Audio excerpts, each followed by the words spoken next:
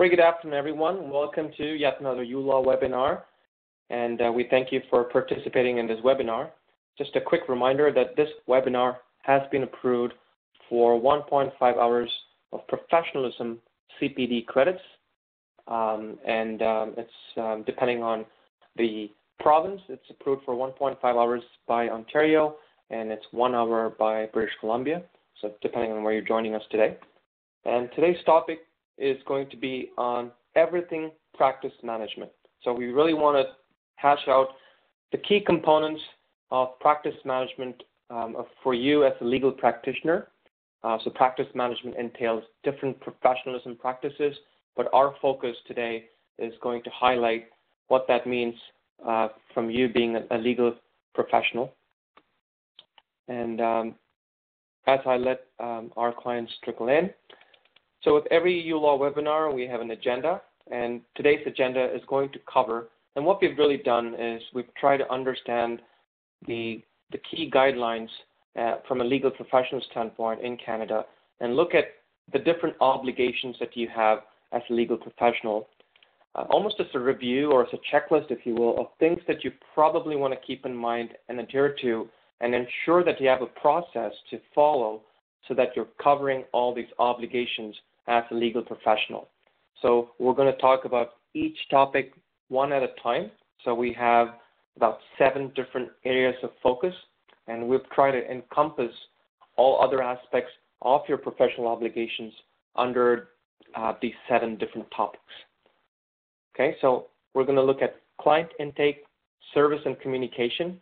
How would you like to organize yourself and the policies that govern your firm's way of doing client intake, servicing your clients, and how do you communicate with them? How do you have a file management process in place so that you can not only manage files, but you can chronologically access and retrieve information faster so that you're saving time for both yourself and your clients? Financial management, which is a really key component of you many times being a solo entrepreneur or as a business individual running a legal firm as a business, and how do you ensure financial management not only for your business but also for the trust and general accounting that you'd have to deal as part of your obligation for your client files. Business management, we want to talk about the benefits of running a business, why do this at all, and the obligations that go around you running a business. Professional management, again, you owe this to your profession. How can you be a better legal professional? One of the great things that you're doing today is actually being part of this webinar, which is CPD accredited, which is one of the obligations of this profession, is to have a certain number of professional and substantial hours of professional development, if you will, in a year. We're going to talk about time management, which relates to both how do you manage time from a legal professional you are, as well as a business owner, and how do you ensure that you have time for yourself, which then comes down to our final topic about personal management. Do you really enjoy what you do? How can you be better at the success areas of practice that you focus on? What are some areas of practice that you can be better at? How do you measure and then work towards those things? So let's now look at each and every topic one at a time, and hopefully we have a good session for the next an hour and a half. At any time, if you have any questions, please feel free to use our chat window to ask any questions that you may have. As this is a CPD approved webinar, we'd like to take those questions at the end of the session. So moving along to my first major subject area would be client intake, service, and communication under the professional obligations. Okay, so what does that really mean? So what are we looking for when it comes to intake, service, and communication? So the client intake almost becomes your first touch point of communication with your client or your prospective client. So you being a legal professional, let's say you've planned out to excel in what you do, in certain areas of practice maybe, or you're still trying out the different areas of practice, you have your own ways of marketing your service. but then that first intake form or a mechanism that you use to communicate or have your clients or prospective clients communicate with you is something that you really need to think about. When you accept that intake, you want to ensure there's a detailed recording of those consults or that informational sessions, if you will, that you may have with these prospective clients. Okay? So we have clients now having intake forms automated on their websites. You could have client intake done through phone conversations, and there are many methods that you could actually accomplish those things. Regardless of how you accomplish it, it becomes really important that you at your end record the conversations and the calls that you take with those prospective clients. Ensure that you have a good mechanism to check for conflicts. This is one of the key obligations that you have as a legal professional, that if that individual, he or she, determines to retain you, even before you create, let's say, a matter for that individual prospective client, you want to ensure that you're fully aware of any conflicts that there may be in representing him or her or an entity. Let's say you move forward, you've done your due diligence, and there are no conflicts in representing that client. You want to move on to the next level of the maturity in that whole life cycle, which is really determining how do you want to work with this client, how do you determine your fee structure, and how do you document the whole communication and the service delivery methodology that you have as a legal professional. So you want to ensure you have, let's say if you are into trust management, you have a retainer letter that's available for different silos of practice, and the retainer clearly indicates the policies and the rules and the fee structure that it governs. You also want to dictate a clear non-engagement structure. So let's say if the individual, for some reason, after the initial consult, does not necessarily engage you or retain you, having a clear non-engagement document allows you to have a logical closure to that whole correspondence. And again, determining collateral for fees. Are you going to take in trust money? What's an appropriate amount based on your experience of dealing with such clients and such areas of practice? What are your terms and obligations in terms of payments? So you really want to outline each and every aspect of how you want your clients to collaborate in that whole service area. Now, if you are in the business of accepting retainers, which I believe is a great way that you can safeguard your interest. We've obviously heard of stories where you've actually done all the work, and if you didn't have a retainer, there's every possibility of the clients not paying you, and there are many instances in the legal business of doing that. So the fact that you do have that vehicle of ensuring and safeguarding your work and effort, if you are in the business of doing a retainer, you want to ensure that that trust money gets deposited into the trust account. And it's always a great habit and an exercise to provide your clients with a trust receipt, so there are no conflicts at the end of the day. And as I mentioned, if things didn't pan out, providing a non-engagement letter is a really good logical closure to that correspondence.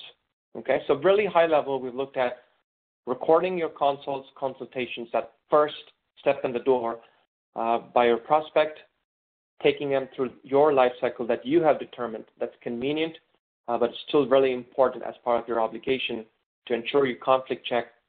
And once you're happy with representing that individual, determining the collateral and ensuring that if you deal with trust money, depositing that into your trust account, okay, and providing a receipt.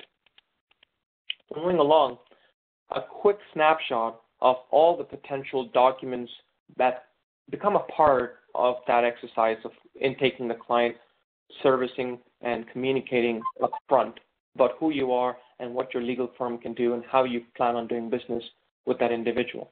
So determining the nature and scope of the matter, making sure that that is an area of practice that you excel and you're comfortable dealing with, and bringing in and ensuring that you document, and this is a very important step, is being able to document on paper, if possible, the responsibilities of the client. So it could be right from the retainer that they agree to pay you, the fee structure, as well as terms of payments. So ensuring that they pay you within, net 15, 30 days, determining what an interest charge may be if you plan on doing so, and letting them know what those responsibilities are. Scheduling and, courses representation. So if court visits, I'm sure, are a big part of your overall matter and docket, so ensuring that you have a way of reminding yourself, making that part of that communication. Method and frequency of communication. So it's great if you can establish upfront with your clients that maybe you're going to send them emails, electronic ways of communicating, or maybe you're going to send them mails. And if it's invoices, again, it could be over electronic invoice or otherwise, also determining the frequency of communication. So it's going to be on a weekly basis. Again, really depends on the matter, really depends on that nature and scope of that matter. But to that particular scope of matter, whatever is the pertinent frequency, you want to establish that and make sure your clients are aware so they're not caught off guard. Retainer agreements, it's having, templatized documents just so that you can prioritize time and have that done as one of the fundamental steps forward. Termination details. So for some reason, again, let's say the client retains you, but for some reason it didn't go well, you also want a way to terminate that overall matter and the retainer. We also have legal practitioner client confidentiality, so ensuring that you let your clients know that the content and the communication is confidential, and also establishing the rules around electronic communication, letting them know the risks that are involved in certain methods of communication. So email, again, this is one of the things that you want to be cognizant of. It's, best practices, also understanding and letting your client know what the risks are with each of those types of methods. Okay. So again, this is just a quick snapshot of the potential types of documents and that you would actually use during that initial life cycle. Now let's move on to the next aspect of that professional obligation. So we're talking about file management, okay? And again, as you can see, I'm not really looking to read out what you can already see on the screen, but file management is really about your back office operational aspects to managing that client's file, okay? Whether it's having a way to organize files for ease of retrieval, organizing files for ease of docket, organizing your files for ease of getting paid, whatever that may be, it's always a great habit to understand and define a process across your firm. So if it's just yourself, then it's much easier that you're able to comply. It just becomes a little bit more cumbersome when you're actually in a legal firm, or if your law firm actually has additional resources, right, from admins to coworkers or others who all need to comply with how you manage your files and how you document it and how you retrieve when needed, right? So having that documented, having that available so that almost like a handbook, if you will, so that everyone complies with that same legal workflow steps would make it much more simpler and less cumbersome for you at the end of the day. Okay, so having a checklist of all the incoming matters, so understanding really what are all these files. Conflict check completion. So really, if you've done conflict checks for individual clients, there is a Law Society report that you can file which illustrates or outlines why you or your legal firm determined that client was not a conflict. Okay, and the Law Society also talks briefly about how, in terms of helping clients, but how you separate files, even if it's for the same client. And if you're managing two separate matters, so you may be doing a small claims, you may actually be doing a family matter, and even if it's for the same client, ensuring there are separate files under each matter for those clients just makes it easier for you to organize and manage those files. It's easier for you to docket. It's easier for you to raise an invoice. It's easier for you to manage your trust funds. But having an overview of that client's information will always be handy. But separating out as files makes it simpler. A good example, a small claim matter or a POA might actually get done in a certain time period, but a criminal matter for that same client may actually extend for a much longer period. So at any time for an individual client, you may actually have an active file open and actually may have another file closed.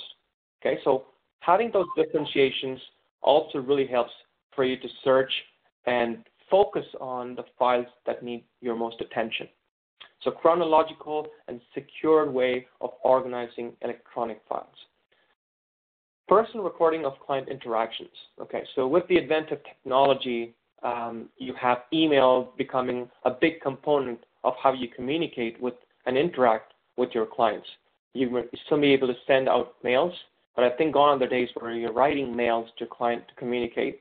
So email is a preferred electronic and a very convenient way of communicating, but it's also important that if you plan on docketing each and every interactive communication with your client, that make that as part of your file, make that as part of your dockets, and ensure there's a process again to record those interactions.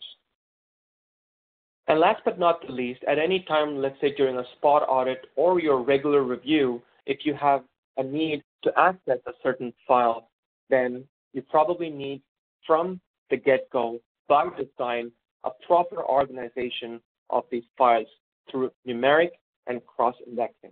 And what does cross-indexing mean?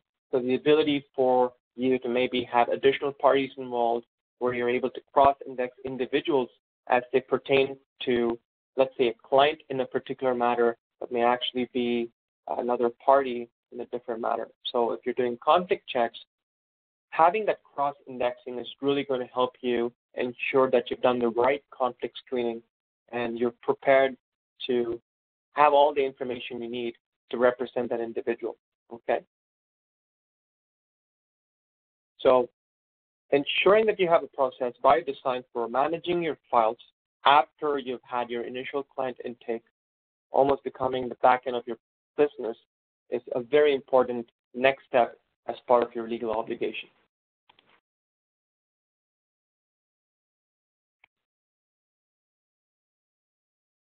Okay, to a very interesting segue from file management to financial management.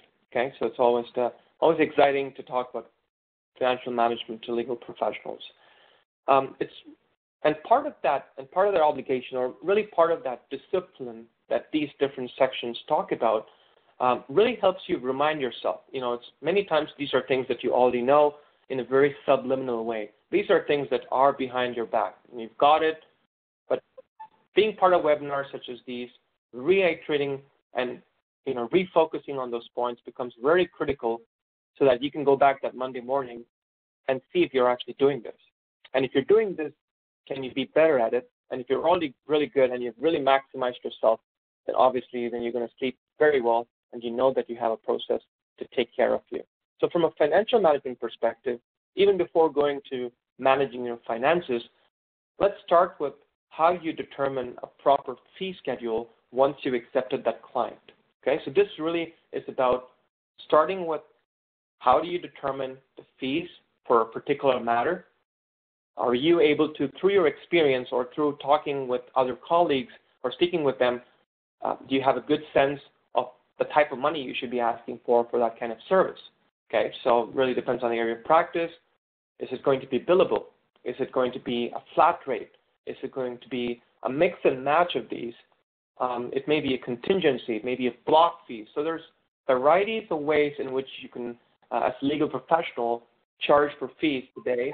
And I think individuals, common man who's coming to you to have you represent him or her needs to be aware of those different types of combinations, okay? So proper fee scheduling of those different fees is really important, not only for your own sanity, but also to communicate to your clients.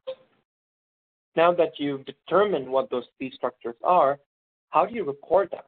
How do you ensure that as you continue to do the work for those individual files, how do you record the time?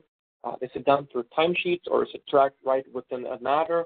Those are the things that you determine, build the process along, and ensure that it's all documented. Always having an accounting system, a legal accounting system such as uLaw or PC Law is going to go a long way, because these systems have by design the ability to capture time and capture the effort put in right within the product by the design. So having an accounting system, again, you can have any system possible. You could have a paper-based system.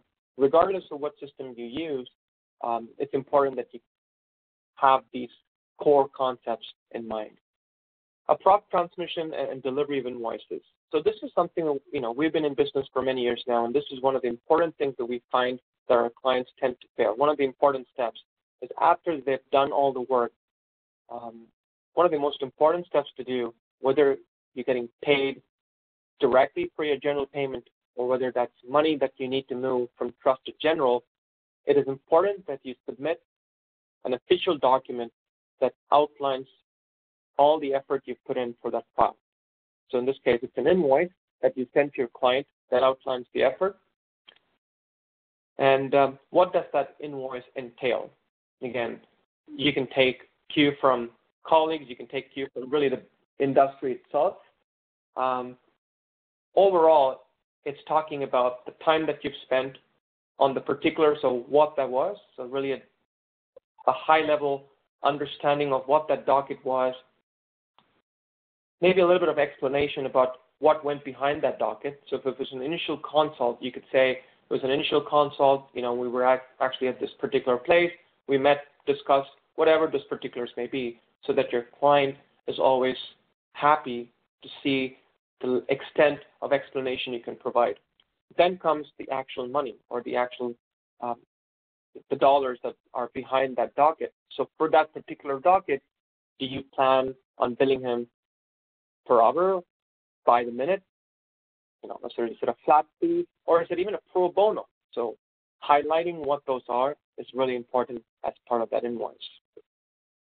Systematic tracking of both overpayments as well as underpayments sometimes, right, of accounts.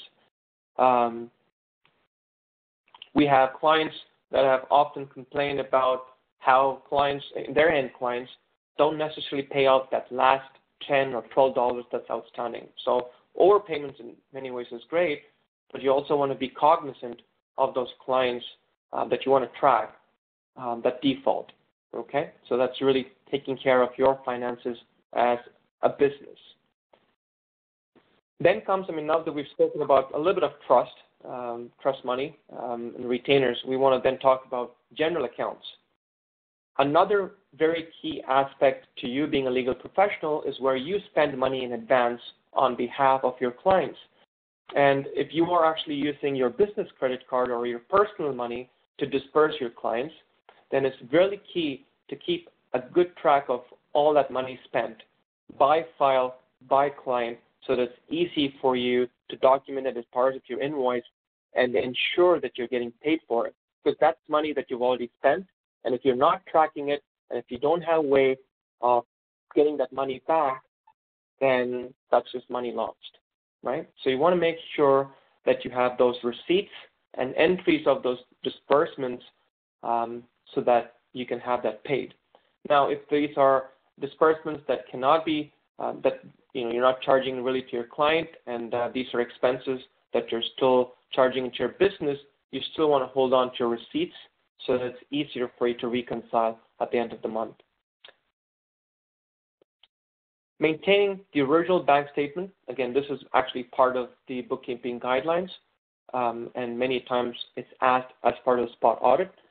Maintaining original bank statements and books, canceled checks, and duplicate deposit slips, because these are documents that actually happen in real life, and unless you have a way of recording it, and I would go one step further in saying if you can build a discipline of having an electronic version of all these physical copies, then you're building a discipline for success, and you're building a discipline for lesser heartache when time comes to reconciling or even tax time.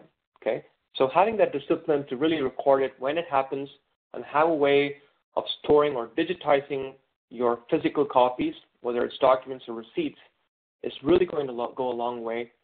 And that's almost everyone's fear factor. It's a bit of that lethargy of not being able to do that is really what it comes down to be honest. Preparation of financial statements. Okay, so this goes back to a big part of financial management is really asking yourself, where am I making my money? All right, how much of money have I made on a weekly, monthly, yearly basis? So whatever is your time period that you want to have a review. These statements are not only going to help you as part of your audit, because these are documents that you need to provide, like the fee book, but these are also going to be documents like the revenue report or profit and loss, really to understand where you stand as a business and where is your success, really analyzing your business from a financial standpoint, okay? Really to gauge your firm's health. So having, again, a process that you can follow to understand this. So the first step is to really track it. If you can track it, or if you store that information, you can always measure it. And after you've measured it, you take the next step of analyzing that data and understanding proactive next steps that you can take to learn from what you measured. Okay, so that's really the three big things if you look at any business. Being able to track it, have a mechanism, a way of capturing the data, analyzing and measuring the data. Once you've analyzed it, understanding the next steps or improved efficiencies, especially from a financial management perspective. So when we spoke about the different documents that go behind, here's a quick snapshot of some of the financial management documents, and you probably are already aware of many of these documents. So this is just a bit of a reiteration, if you will. Ledgers. So you've got your client's trust ledger and your general ledger. Again, if you're not into trust in terms of dealing with trust money, then you only have to deal with the general ledgers, okay? And then you have if you deal with trust, obviously, then you have your trust receipts journal as an example, disbursement journal that applies to the general as well, and the monthly reconciliation, which is all, again, a big fear factor, but there are tools and products out there that make that much simpler. And with the advent of technology and investment in legal technology, it's only getting better in terms of how easy it is now for legal professionals using tools to reconcile their monthly statements for both trust and general. Trust being a very important Law Society compliant document. You being able to reconcile your trust and have that available every month is a big part of a legal professional that you are. Okay. There are many more financial management reports and documents that you can talk about. As I mentioned, your fee book, your expense book. You could talk about your profit and loss based on your fees and expenses and how they vary. So there are many more documents that go behind the scene. This is just a quick snapshot of some of the work, especially when it relates to trust.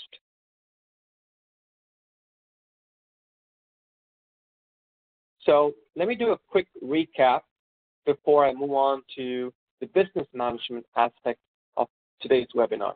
Okay, so we spoke about the top three areas. So we spoke about client intake, service and communication, right? And the different components behind the scene. How do you intake? How do you service? How do you establish your means of communicating frequency right from the get-go? How do you manage your files? Having a process to manage those files so that it's easy to search for it, not only for yourself, but for others within your firm, really having that as a policy or as a process.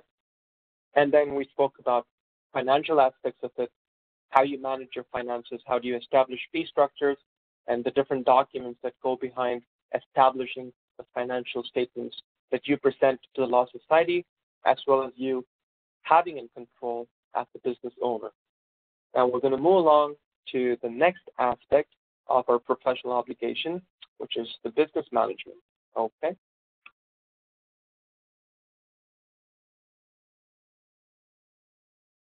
Okay. So we spoke about how you are not only a legal professional by who you are in terms of what you do, but if you are actually a solo entrepreneur, or let's say you don't necessarily work in a law firm, if you're working in a law firm, then these are some things that your law firms are already doing. Because by design, they are able to hire the individuals to accomplish what a business management goal should be. But if you are a solo entrepreneur, or if it's a smaller legal firm or a law firm, then these are some things that you actually have to handle as well. Okay, so this really highlights key components that you want to keep in mind and work towards as you manage your business. Software, it's a really open-ended statement. But what does it really mean in terms of today's webinar and today's context of what I'm trying to establish is actually having a reputed legal accounting software and practice management software. Whether, again, the software is something that helps you be efficient. If you are efficient in just using a paper-based method because of the volume of the work you do, and if that helps you justify why you should not have software, then by all means, as long as you can generate the documents that the Law Society needs you to provide, and as long as you are able to manage your financial aspects of your business, raise the invoices, get paid on time, and the whole 9 yards, then yes, you don't have need for software. But that's all time of bookkeeping and work that you put into doing that. And today, being, again, the advent of technology is it has come to a level of commoditization with these different software providers focusing on legal tech. This is probably the best time to be a legal professional. Okay? There was a wave where software money was spent on banks. It still is one of the leading areas where people spend money. They build tools that can make life easier for bankers and everybody who's involved in that. Then came the advent of retail, where software was built to make sure that retailers and people who purchase stuff, it's convenient and easier for them. And now it's a big wave in the last few years, and it's going to continue only for software companies and vendors to make life easier for legal professionals. So it's only smart to ride that wave and take advantage of the tools that are available to make your life easier. So softwares such as legal accounting and practice management become fundamental. Then there's obviously software for email, for calendarization if you need separately. But many legal accounting practice management softwares come along with it. Obviously having an up-to-date phone is software too, because if you have outdated phone where you cannot synchronize your calendars, then you're not being today's legal tech professional. Then we move on. So there's many components of software, but one of the most important aspects that you need to keep in mind is exploring your options of a good legal accounting and practice management software. Security. So really depending on whether you have your files locally stored in your computer, in your firm's office laptop or computer, or if this is data on the cloud, you want to question your vendor, you want to question your process of how it's secure. A quick example, if you look at uLaw, we have a bank-grade security, which is HTTPS, 256-bit encryption. It's part of our SLA, it's part of our design.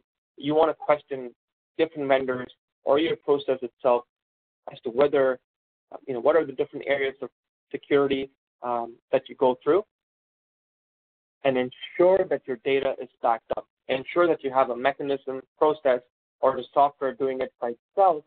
Ensure that your data is backed up, because that's the last thing you want to have is your data destroyed.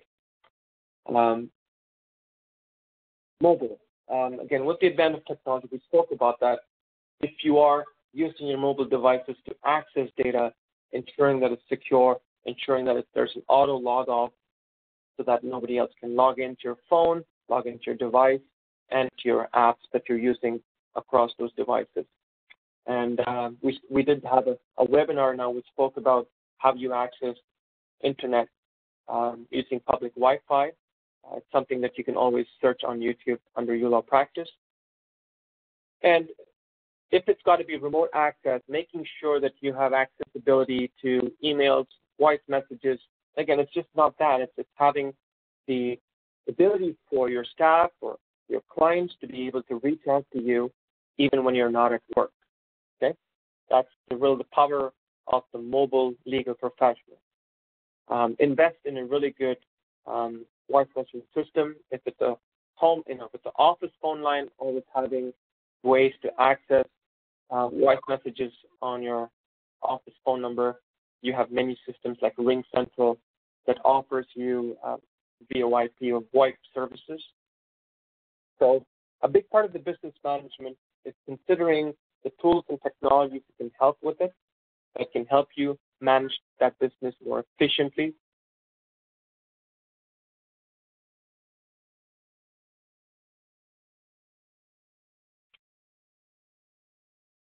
Now, let's move on to professional management. Okay, we spoke about this briefly. Professional management is really about who you are as a professional, legal professional in the appropriate jurisdiction, province, state, etc. And there are many obligations that govern you as a legal professional. So we've kind of tried to highlight some of the top 4 areas, aspects of it. One of the key aspects of professional management or obligation is completing your CPD hours. I do know for a fact that it's 3 hours of professionalism hours, and I think there's a certain number of substantial hours that you have to gather or learn or retain as a legal professional on a yearly basis, right, every year. And you report that as part of your reporting to the Law Society, which is the governing body, LSUC in terms of Ontario and the different bodies in other provinces. Being part of membership, professional associations, it's really not a mandatory thing, but I feel in today's context, being part of a professional association empowers you as a professional. It really provides you an identity. It gives you the opportunity to communicate and collaborate with peers who are probably on the same boat. It gives you an opportunity to talk about common pain points, have a few laughs about, some of the worst times that you've had with clients, and really have that support. And associations, depending on whether you're a paralegal or a lawyer, you have your different association memberships available. You have OPA, OPN, TLA. You do have the WPAO. A growing number of professionals, legal professionals in Ontario are women, very encouraging and should be encouraged further. So you have different memberships, right? So you determine your right fit. They obviously have a membership fee, but for that fee, I'm sure, again, your due diligence would really be what value do I get being part of that association? Okay, and I believe you can be part of multiple associations as well, based on ethnicity and region, etc. Not only that, you as a professional have the obligation of ensuring that you're constantly reviewing new legislations, case laws, rules, and policies that your governing bodies are releasing. You want to be top of your act. You want to be well informed about your area of practice, and many times being part of that professional association helps you with that. But we do know a lot of clients who are constantly ensuring they're up to date in terms of legislations to begin with and case laws. So different ways in which people have approached a certain case, be it for success or otherwise, but really different approaches that help you rethink how you can actually deal with the situation, and also keeping in mind the legislations that rule that as you go out to litigate. Reviewing professional conduct guidelines. This is something that is, many times it's an undertone. It's not spoken about. It's it's almost an expectation, but we find many times it's something that is underrated. Very important for you as a legal professional to review the professional conduct guidelines. How do you conduct yourself as a legal professional, representing your peers and representing that entire business? 4 components of professional management, reiterating, again, keeping in mind CPD hours like today, fantastic idea to be part of the CPD, being part of associations for the camaraderie, ensuring that you're on top of the new legislations and reviewing your conduct guidelines. Okay. Next comes a very interesting topic about time management, and we've kind of divided it up in terms of time that you spend on a daily basis. Is there a way that you can determine how much that goes towards your legal business? And within that legal business, how much of that time is spent in doing back office work? Or if you can segregate it in a different way, how much of time is spent in which area of practice? So these, again, time being what it is, again, we've spoken, everybody has spoken about time management on a day-to-day basis. But if you really focus it from a legal standpoint, from a legal professional standpoint, it actually becomes that much more important. And one of the reasons why that is because the type of cases and the type of files and the type of matters that you deal on a day-to-day basis. Now, if there's just this one file that you do every year, and that's pretty much enough for you to run your business, then good for you. Then the chances are that you still need to manage your time, but the chances are that you probably manage your time way better than a legal professional who needs to deal with hundreds of files on a monthly basis. Because of the quantum leap in the differences that you have within this area of practice, it is of utmost importance that you not only provide, enough tools and room for time management within your business, but also have a process of approaching it, okay? So for some pragmatic next steps, do you have a way of managing your tasks? Do you actually document it? Do you have an individual who can help you with manage those tasks? To-do list is a great way of how you can manage it. Can you do it by matter? Can you do it by client? Do you have a way of determining what are your active and closed files so that, again, the time spent is on those active files and not focusing on anything else? Do you have software that can help you contact search faster rather than you have to actually granularly look at it case to case? So these are the types of questions you probably should keep you awake. And if you have answers to these, then fantastic, because that's a big leap forward in you being a legal professional. And a big part of that is, have you spent time on client files where you have actually not billed them? If you're actually doing a lot of pro bono, you probably have to review it so that you can understand how good Samaritan have you been. Probably want to divvy it up by what areas of practice do I focus on? Which area of practice where I spend lesser time but get bigger value for my money? So let's say you spend lesser time on a family matter, and that's where you're getting a lot of money, compared to you spending time on a HTA case, where you're spending a lot more time than family, but much lesser revenue. And you really want to compare all those statistics that come along with your practice. Determine where's time best spent. So time management is really not about individual time management and being disciplined. That's a big component of it, being on time, keeping track of time spent. But it's also equally important that you have a way of measuring where this time is going, okay? So tools, again, I want to quickly reiterate about time management. Software, again, becomes a big component. And again, it doesn't have to be just legal accounting practice management. So a software that does both legal accounting and practice management will necessarily help you manage time. But there are software tools that are out there that help you through that process to manage time much effectively.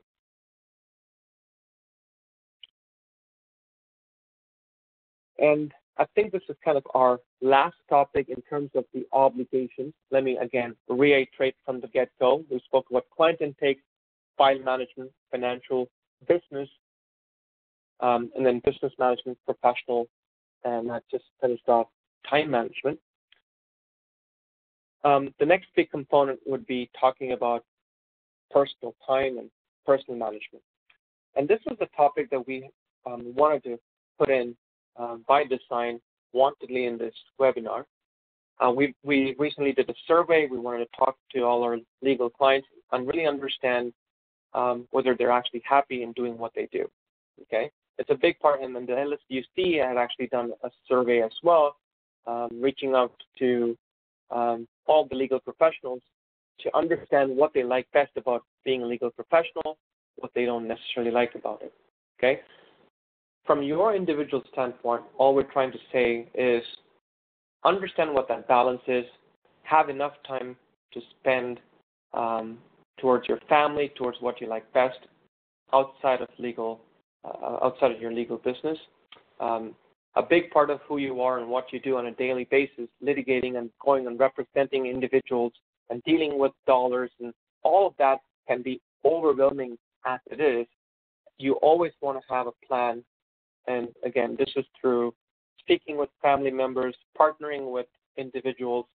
There's many ways you can accomplish it, but please keep in mind that it's important that we're doing all of this. You as legal professionals, as overwhelmed as you are, need some time for your own personal space and whatever that may be to relax yourself. You know, it could be jogging, it could be cycling, it could be yoga, it could be anything that you do, transcendental meditation, whatever that it makes you relax, whatever makes you take your mind off and re-energize that, focus back to your work the next day so that you don't overexhaust yourself, okay? A big component of all the other aspects, especially time management, business management, helps you in many ways. Having the right tools, having the right process by design, as I mentioned, actually helps you sleep well, actually helps you have a really good perspective of the legal side of your business so that you can spend more time on your personal management. So, for example, understanding an area of practice that you most enjoy.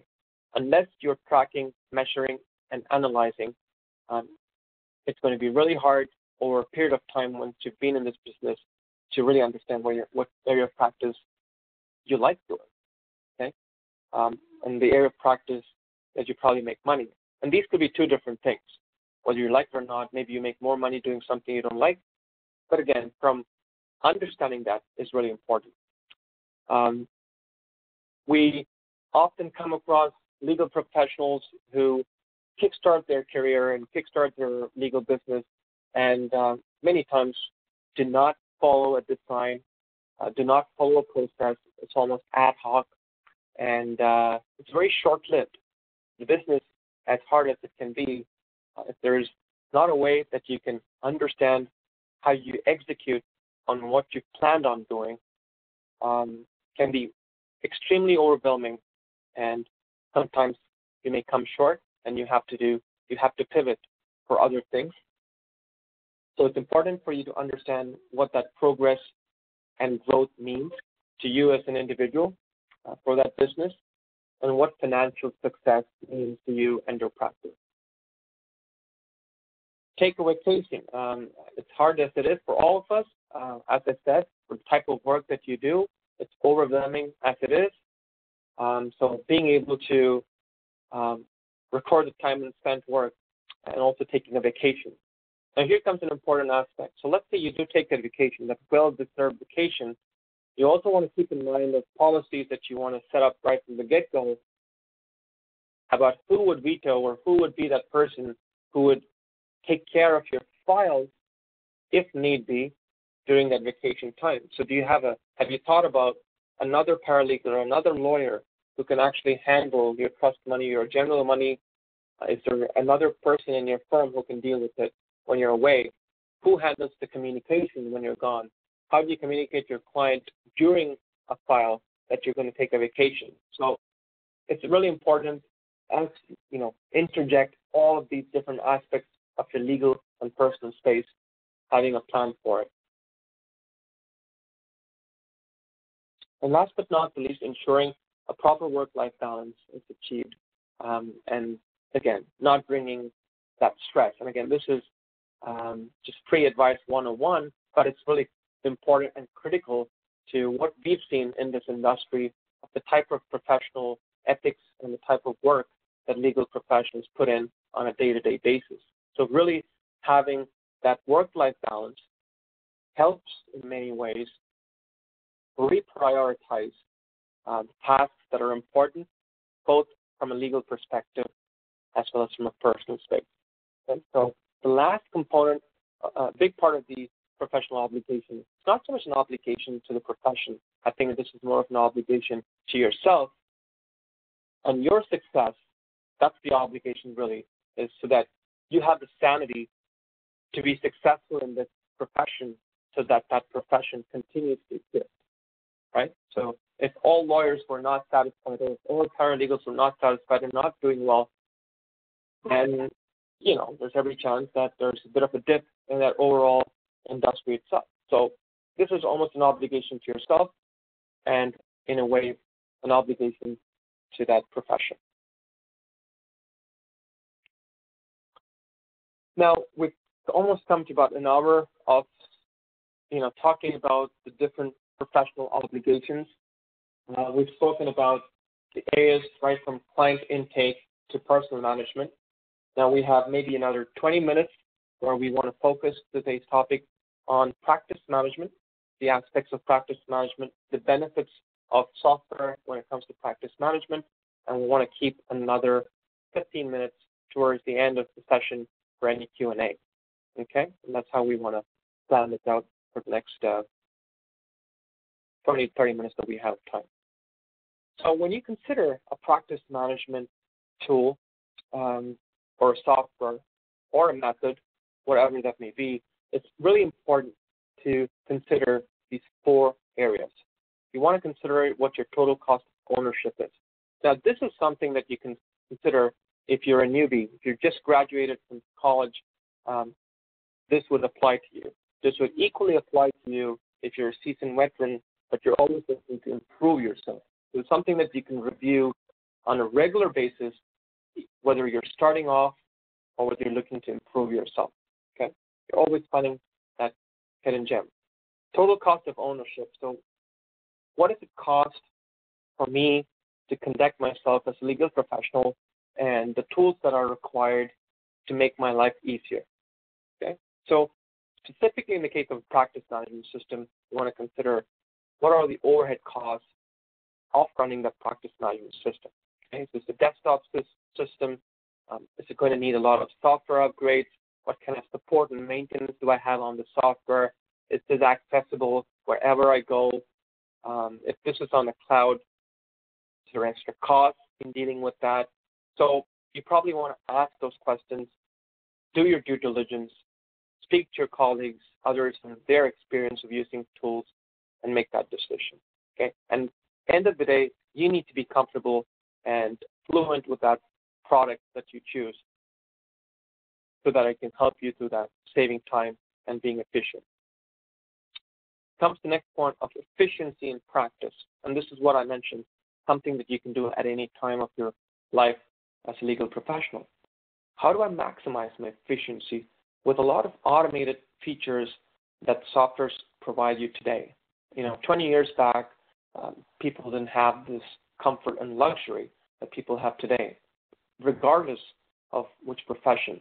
But as I reiterate, a lot of focus is done on legal tech today over the last few years, and it's going to move forward as well. So it's, again, a great time to be, from a technology perspective, a great time to be a legal professional. So how do you maximize the use of these tools so that you can be efficient in your practice management? A great example would be conflict screening.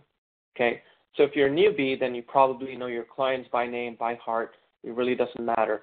Let's say you're 5 years into it. The old school way was to be able to just check each and every vanilla folder for that individual's name, ask your admin, ask others in your firm, right, before you ensure there's a conflict or not.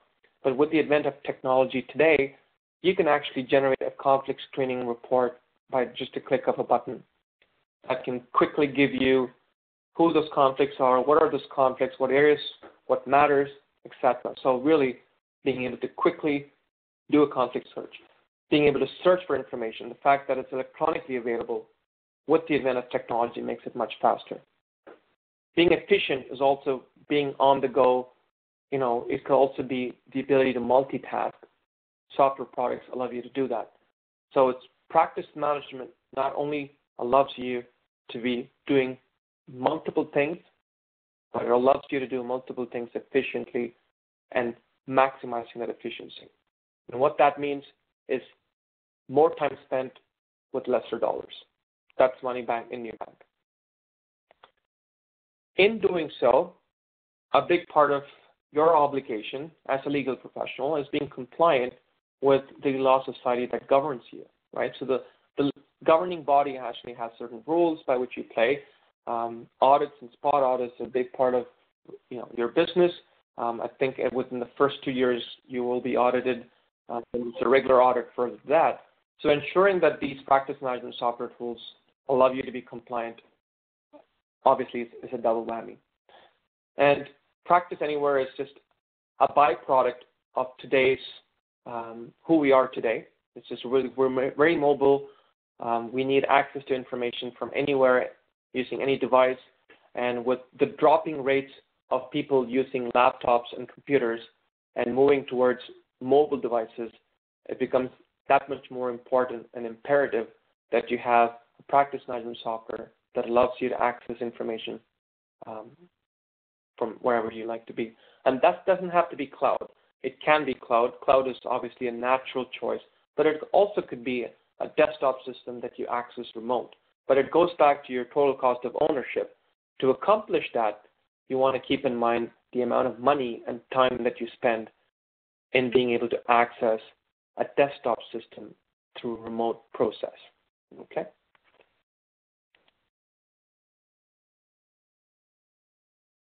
Now we've kind of broken down certain key components of that practice management as a legal professional.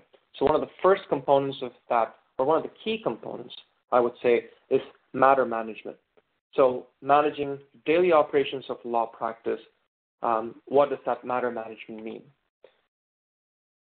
Again, in no means is this a way of talking about uLaw, and we don't intend doing that. We just want to talk about what that entails in dealing with the matter. So we spoke about that a little bit early on, about client intake, communication, and service.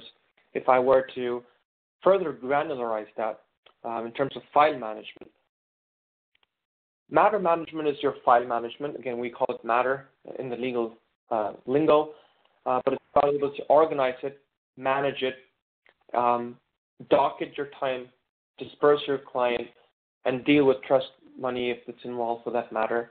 Being able to logically divide matters by file numbers, even if it's for the same client, and a sincere way of being able to update matters in a systematic, timely fashion so that you're finishing the work you need to get accomplished, but also getting paid for the time and effort you put in as a legal professional. So matter management is about docketing time as and when it happens, dispersing as and when it happens, if you can, so that you're not playing catch up.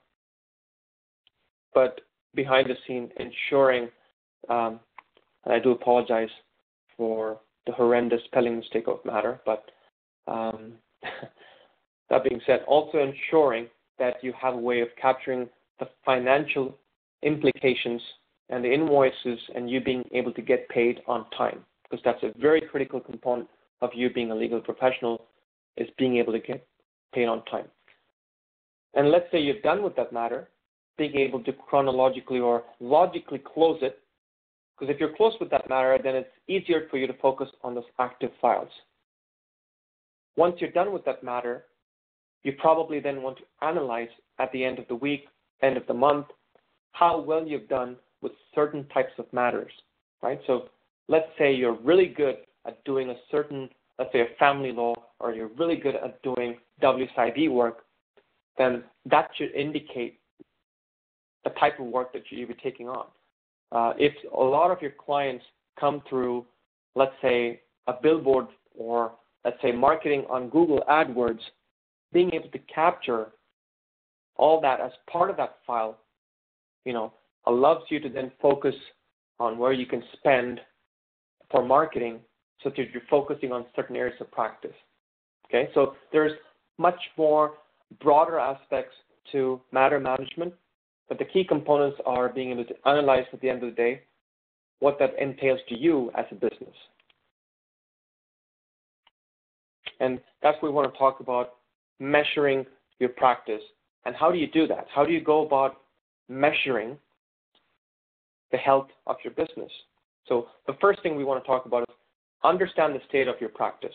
So really have a frank conversation with yourself about the current state of your practice. Understand what corrective actions need to be taken. So if you understand that certain types of files involving certain types of clients lead to overdue payments, where people don't pay you on time for certain files, maybe a corrective action would be a much better retainer document. It could probably mean avoiding certain areas of practice because it's something that takes away too much time and provides very little dividend.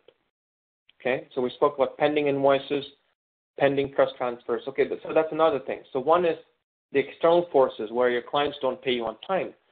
But another thing could be if you deal with trust money but don't have a good discipline of invoicing your client on time and also moving money from trust to general on time, then that's a corrective step that you want to track, measure, and take. Okay. What else can you do? If you are a sole practitioner or if you're a small legal firm, you really need to understand your past success and failures so that you can improve it in the future. Okay. Again, free advice 101, but if there's a lot of meaning to what that means is if you cannot understand by data the past success, it's not hypothetical, it's not I could have been better at that, but really understanding it from a data perspective and having those facts available to you to make that decision. Matter, analyzing your matter should really give you the power of a large law firm.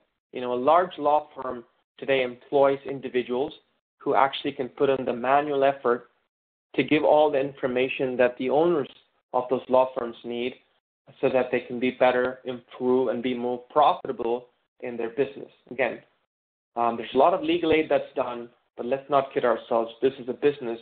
There are many legal professionals that are daredevils who are out there, but if you are in this for business, then you want to keep in mind those strong KPIs that govern and dictate the need for your business. Okay, so if you have to stay profitable, you do have to, and you do provide pro bonos, you want to measure those too, because you don't want to be the person giving away pro bonos not knowing how much.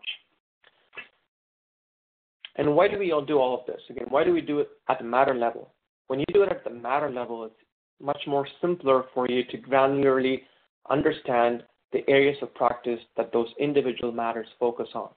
It's not about the client. It's really about the matter and the type of matter that you deal with, right? Because for the same client, you could be dealing with two different set of matters. And in analyzing those things from a matter perspective, you can then make those proactive steps to move your legal firm to the next level. Okay? So the two key points are about matter management, really understanding how you manage a matter for the key components of it. And in doing so, please keep in mind the ability for you to analyze your matter so that you can be better at your business. So when you talk about practice management, calendarization is a key component. And again, as I said, there are many software tools. You have your native emails providers that provide you calendars. You have your Outlook calendar. You have your Gmail. You have calendars within your phone devices. But practice management companies do provide their own calendar. And the advantage of that is the ability for you to be able to do everything out of a single platform.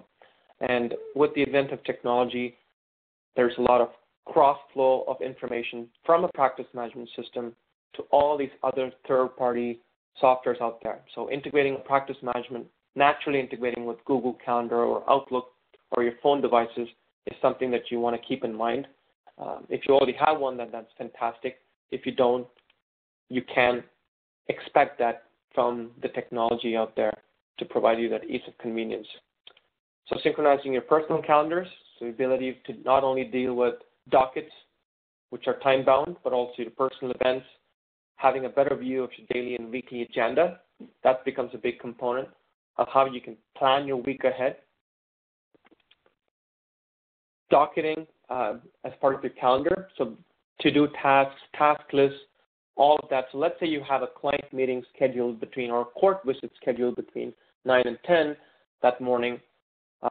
Making that available in your calendar is just going to make it easier for, let's say, your admin or yourself not to double book yourself.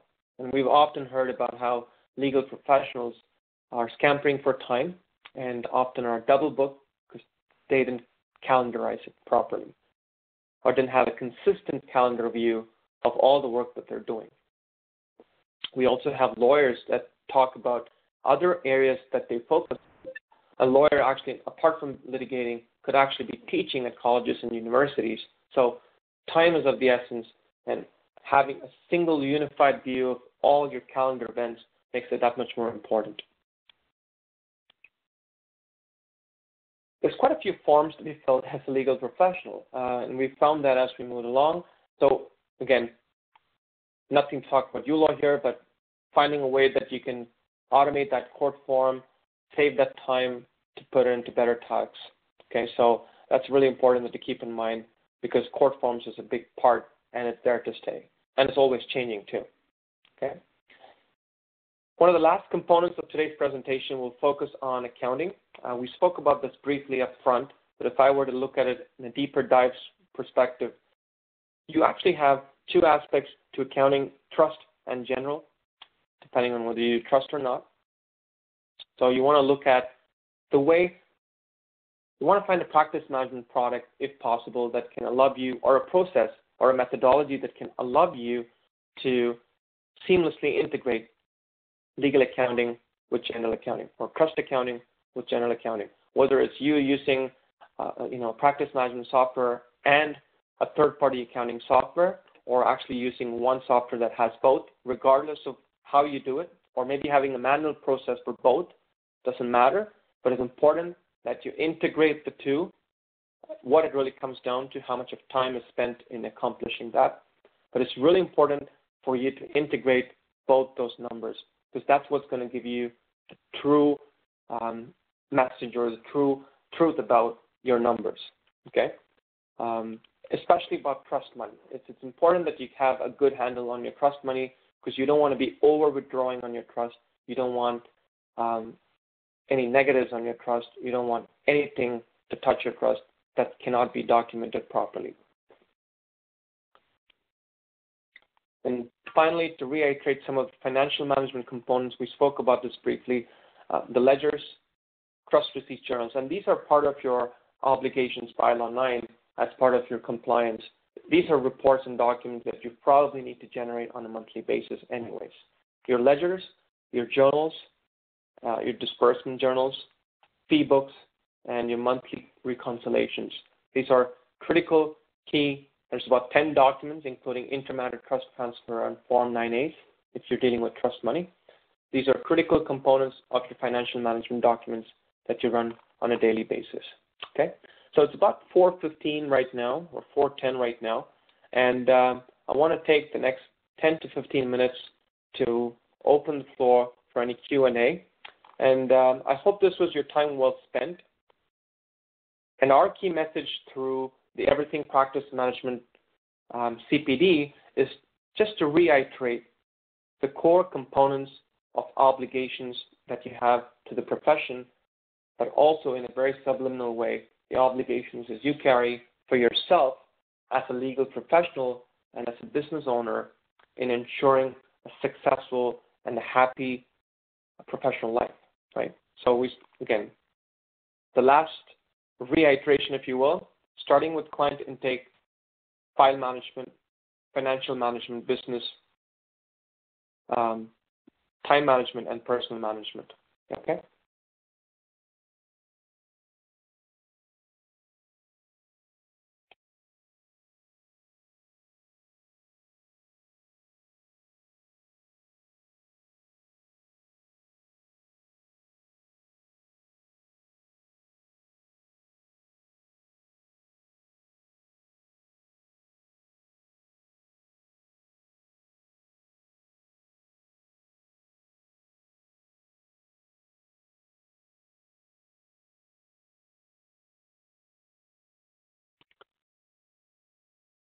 A quick question is around timeout. I think one of the components that we spoke about as part of security, if you use the browser to, this is very specific to uLaw, so probably take that offline.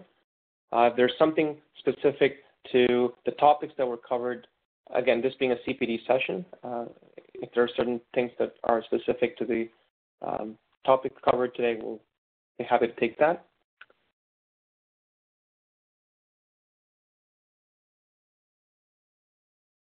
So this is, again, a question about, yes, so in terms of implementing invoicing from within the mobile app of uLaw today allows you to access all your information, and that's what it was designed as a starter. The second wave of our implementation or our development is going to involve docketing and dispersing and being able to add calendar right from your mobile app. That's going to lead the ability for you then to invoice clients from the mobile app. Right now it's a read-only. The next stage is going to be allowing you to docket time, disperse, put in office expenses, as well as being able to calendarize right from the app.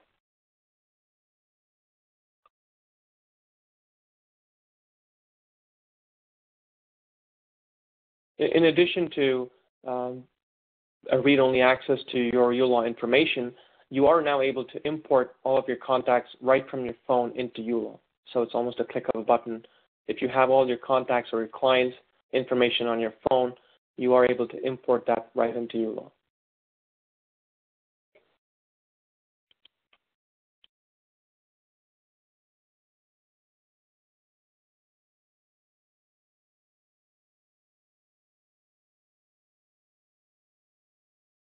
Here's a quick question about the client intake form itself.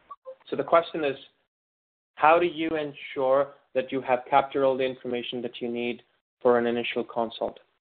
The question, again, I'll reiterate that. How do you ensure that you've taken all the information you need for an initial consult?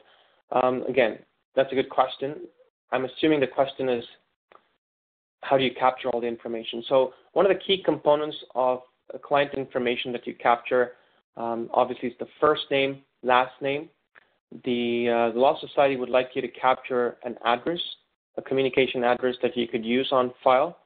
So when you actually bring in that client, whether it's from your web form or whether it's just intake right into your practice management software, you want to make sure that you're adding their first name, last name, their address, and the phone number, email address are optional, but it's obviously a great something that you probably want to get. Phone numbers for a must, or an email, so that you can easily correspond back and forth.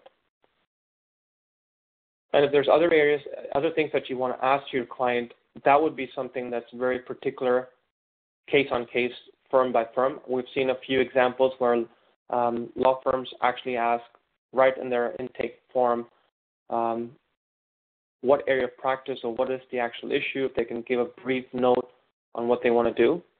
So if it's a simple matter and they're happy to take that right from the intake form. If not, it's mostly discussed during that initial consult or when the person actually comes to your office.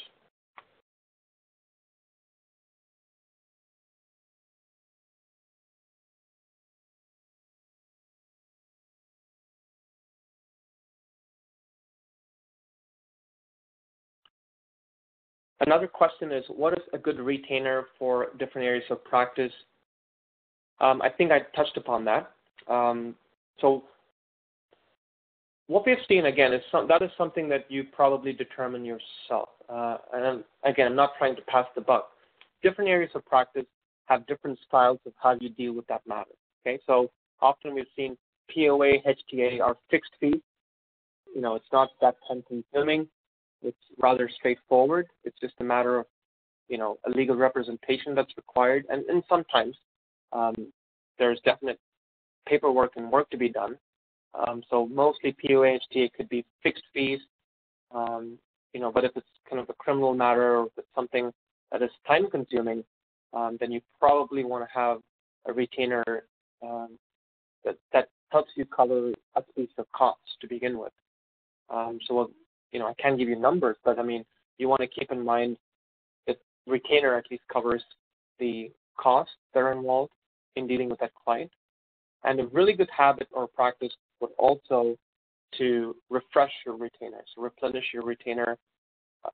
Have a way that you can send out an email or communicate. Again, part of that communication is to tell your client that your retainer is actually coming to an end in terms of it's just being depleted.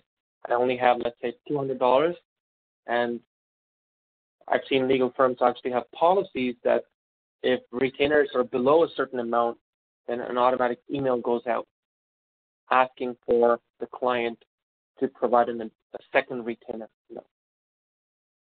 So really, I hope that answered that question. And so it's really from a case-on-case basis based on the area of practice and the matter as it is.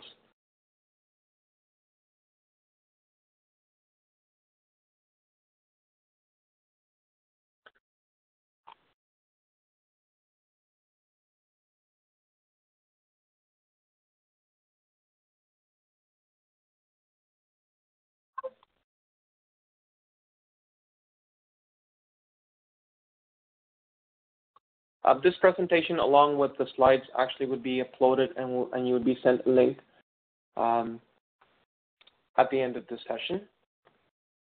And we have actually sent you a link on the chat window, just a means of being able to take attendance, but also understand how we're doing as a company delivering these CPDs, and we would sincerely appreciate your feedback.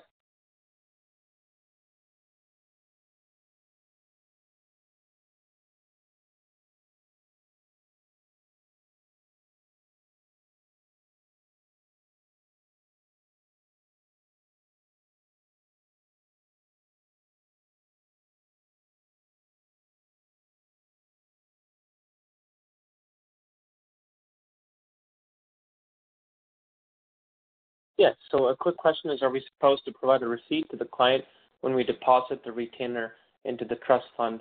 The quick answer is yes. It is really important that you actually provide a retainer receipt.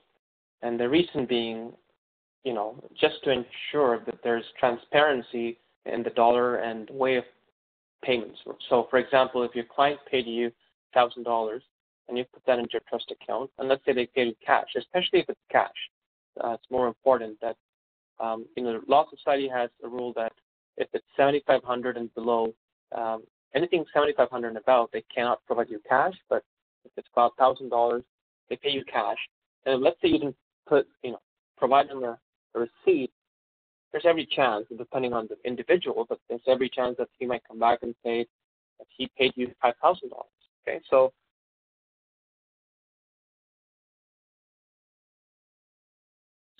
accepting that that's the receipt for the amount paid. So for your own sanity and transparency as to why you need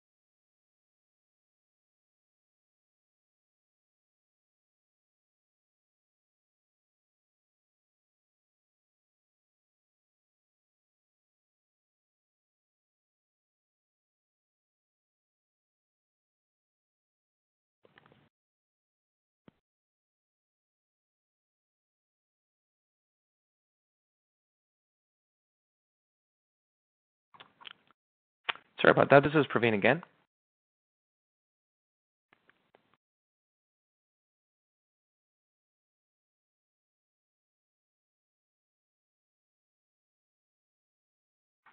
Yeah, again, a quick reminder for all of you to please fill in the form that was sent out, and I think some of our clients are having an issue clicking on it. I'm going to try it myself. So I think it worked. So you just have to click on that link, and this is the particular attendance feedback form. So it certainly does work.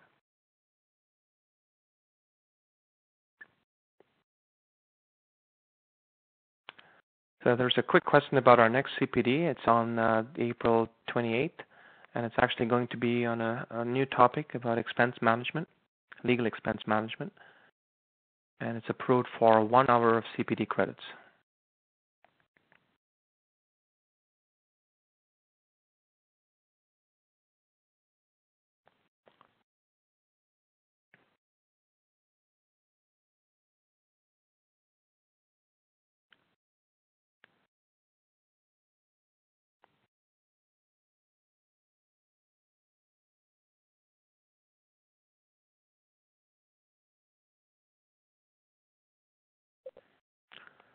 A quick question is about how do you ensure that your trust money, I think I don't understand this question, but I'm assuming it means how do I ensure that the trust management money is managed properly, and how do I ensure I move my trust funds? Okay, I believe the question talks about after invoicing, how do you move that money from trust to general? I'm hoping that's the correct question, or that's our understanding of the question. So really the process is as part of the legal obligation. So let's say you have a retainer amount of $1,000 and you've done work for $500. You raise an invoice for that $500. You are now eligible to send that invoice over, and you're eligible to move $500 from your trust bank into your own money in terms of your general bank. And in Ontario, if you actually do that money transfer in real life through an electronic fund transfer, so really you bank with, let's say, TD or RBC, and you move that money from the electronic trust account of TD into the electronic trust general account of TD, you do have to fill a Form 9A. In terms of how do you ensure that you move that money, and that's what probably practice management software can help you facilitate, understand which matters actually have pending trust transfers as part of your business. But if you do make that transfer, especially if it's an electronic fund transfer, for each of those transfers, you are obligated to have a Form 9A filled out. If you're actually doing any other means, if let's say you're writing yourself a check, then that's okay. There is no form to fill. It's only for the electronic fund transfer.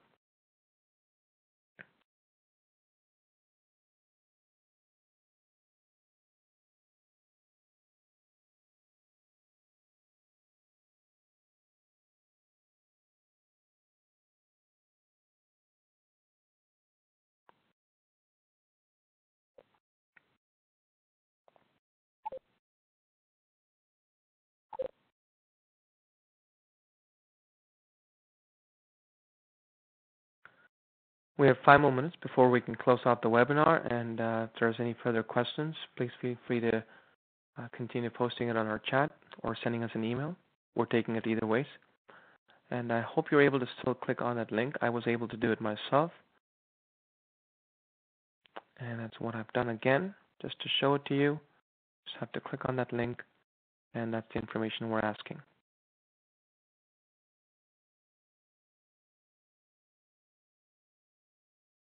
It's just a quick survey, and also a means of us being able to track that you attended the CPD. You are able to get these CPD hours by, at the end of the year by using the Everything Practice Management as a subject line, which is approved for 1.5 hours of CPD credits.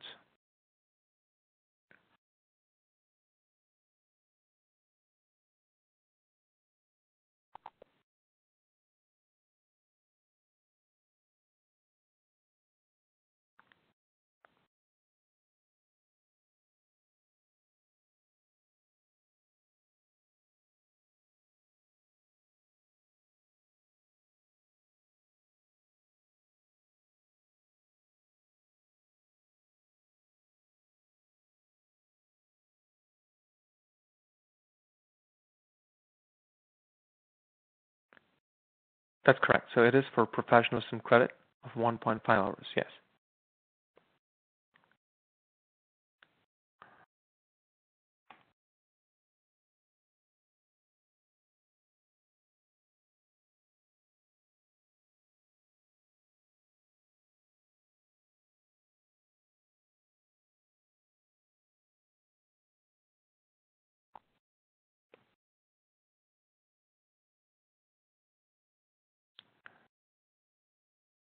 Probably have our support staff answer that quick question in terms of timelines for being able to raise invoices from a mobile phone. I believe by end of April, we're going to bringing in the next wave of being able to docket time and disbursements. I want to say by end of June, but I don't want to confirm till the support staff can do that. But I can certainly respond back to you offline to ensure that we're staying on top of that. Thank you.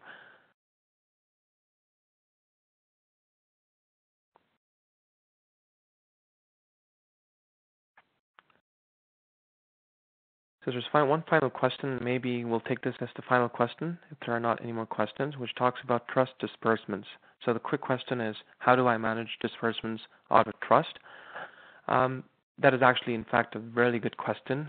Probably needs a little bit more time for explanation, but I will try and explain it in the next few minutes.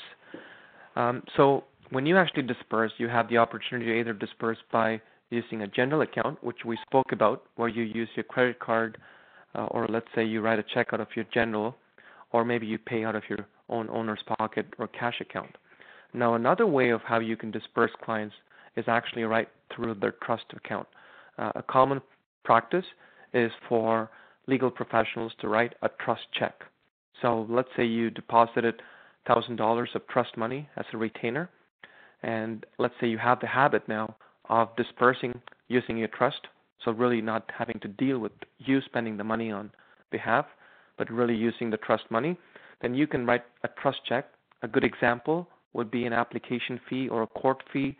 We've seen a lot of legal professionals use trust checks, where you basically write a check out of the trust account, and let's say for $95 of an application fee, that money then is taken right out of the trust, and it's reported as part of the invoice.